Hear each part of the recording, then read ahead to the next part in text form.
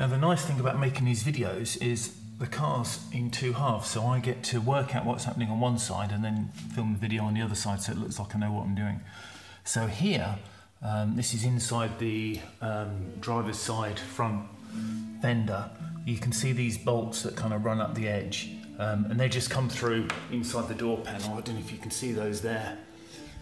But the interesting thing is they've covered in a like a thick layer of rubberized paint, I guess, to protect the metal.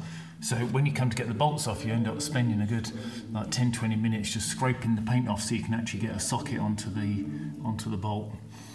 But it is what it is, so once they're off, they're off.